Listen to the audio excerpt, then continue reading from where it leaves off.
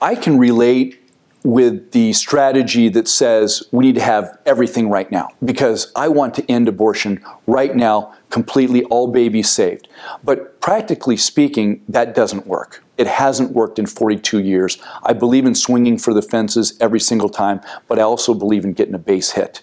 And that's how we're winning. One step at a time. You close this abortion clinic in this community and this abortion clinic in this community. All of a sudden you have regions of the country that are abortion-free, and people start saying, you know what, abortion isn't such a radical necessity because we haven't had it around in a while. Women aren't just dying in the streets like the left likes to say.